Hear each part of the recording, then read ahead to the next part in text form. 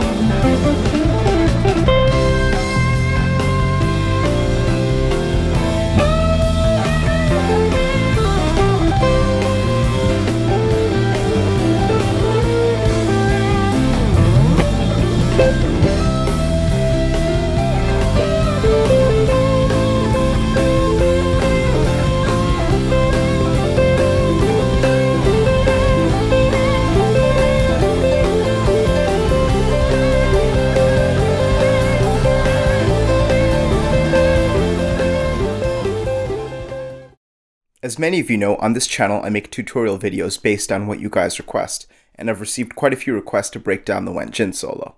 Here's one email that really sums up why I decided to transcribe this performance. Hey Amar, love the site, keep up the amazing work dude, could you tab out the really epic part of the Went Gin that happens around 11 minutes in? Trey plays these phrases that are so pretty and they sound really simple. I've only been playing seriously for a few years, but even I feel like I could learn how to play a lot of that solo. Greg. I couldn't agree with you more, Greg. There are so few Trey solos that are both epic and friendly enough for beginners to wrap their hands around, and the Went Gin is definitely one of them. I really want to encourage all of you to learn how to play this solo note for note because it will make you a better guitar player, and it will deepen your rhythmic and melodic sensibilities. With that in mind, I've tried to make learning this guitar solo as easy and fun as possible. Now, before we start talking about Trey's technique or the music theory behind the solo, let's just remind ourselves that the purpose of a good solo or a good jam is to create an unforgettable emotional journey for the listener. If you don't feel inspired about what you're playing, it makes it much harder to inspire the audience or your fellow bandmates. And that's the main goal with learning this solo or any solo on this channel.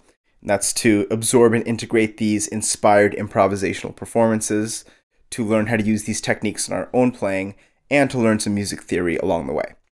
With that said, grab your guitar, let's dive in. As I mentioned in the Went Gin Anatomy of a Jam episode, the harmony of this jam is based on a repeating 4-bar chord progression that was conceived by Mike and then further developed by Paige. We've got 2 bars of C, 1 bar of A minor,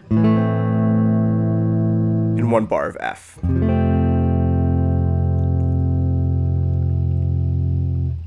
This chord progression is in the key of C. Just like we have a 1-4-5 progression in the key of C, which is C, F, G. Here we have a 1-6-4 progression, which is C, A minor, F. Because all of these chords are within the key of C, we can just use the parent major scale, the C major scale, over the progression to solo over the whole thing. Alternatively, we could use the C major pentatonic scale as well because it's just 5 notes that are already within the C major scale. And for pretty much this whole solo, that's exactly what Trey does. He switches back and forth between playing single notes out of the C major scale and the C major pentatonic scale over all 3 chords. You can use these scales interchangeably in most scenarios. But there are 2 ideas that make this solo so beautiful and timeless. First is his use of rhythm, and second is his use of chord tones. A chord tone is just a note that exists within a certain chord. Let's check out our first 4 bars.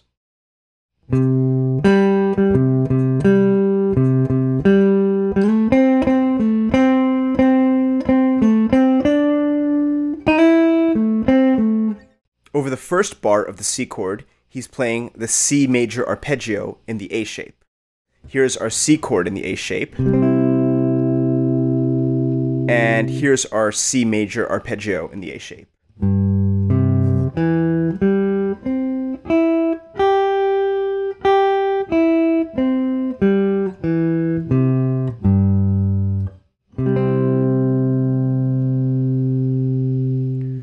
We can see that he's really focusing on the root and the 5th of C. The root and the 5th are very stable chord tones, and it gives us this really grounded feeling. He combines that with a rhythmic approach that comes up in pretty much every Trey solo, which is playing like a drummer.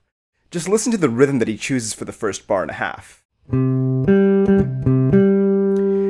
if I was going to beatbox it, it'd be boom, da, da, boom, boom, da. And that's pretty much identical to a classic rock beat on a drum set, which is why it sounds so good. He's thinking and playing like a drummer for the first part of that riff. And I'm guessing some of you can hear that the rhythm also happens to be similar to the opening rhythm of the Reba octave riff. For bar 2, he slides up from the A shape of the C chord into the C major pentatonic in the G shape.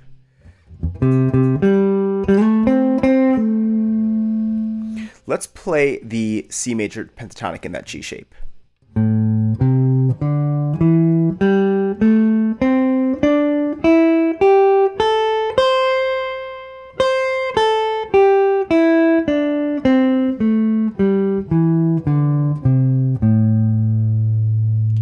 You might notice that the C major pentatonic scale has the same notes as the A minor pentatonic scale, and that's because A minor is the relative minor of C major. In bar 3, we've got our A minor chord, and Trey plays.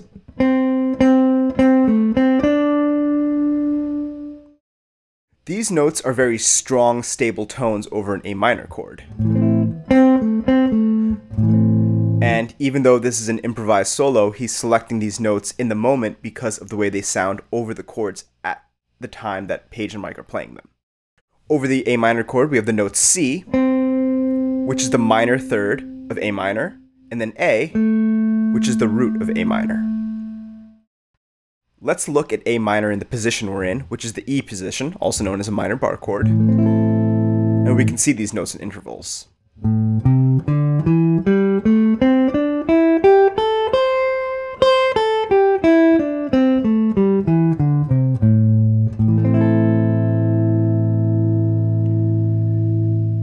Rhythmically, we can see that Trey is playing chord tones on the downbeats, beats 1, 2, and 3, 4,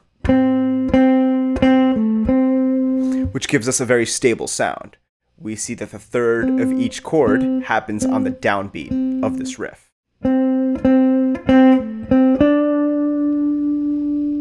But we see that he holds a note going from bar 3 into bar 4.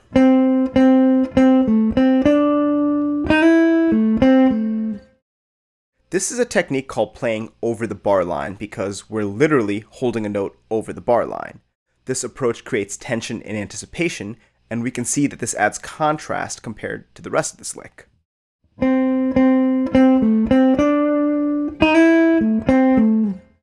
Over the rest of the F chord in bar 4, Trey is still using notes right out of the C major pentatonic scale. Paige and Mike are playing an F chord, and Trey focuses on the major 7th of F, which is the note E.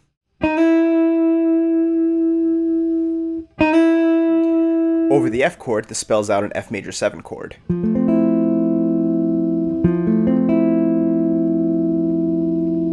He also syncopates and slides up on that E note, giving it an extra rhythmic emphasis.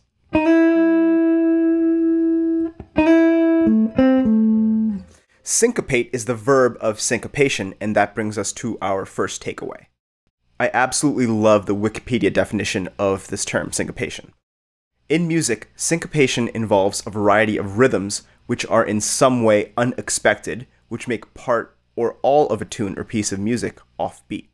More simply, syncopation is a general term for a disturbance or interruption of the regular flow of rhythm, a placement of rhythmic stresses or accent where they wouldn't normally occur. We see that Trey uses syncopation in bars 3 and 4,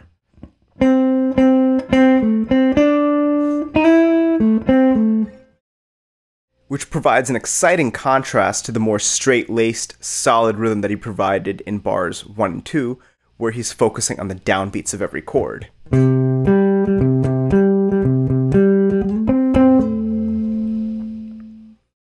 With that, we've got the nucleus of the entire jam.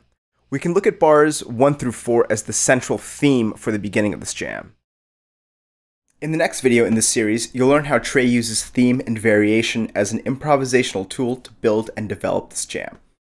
Hit like if you enjoyed this video, hit subscribe if you loved it. If there was an idea that you found inspiring or interesting, let us know in the comments. I'll see you guys in the next video.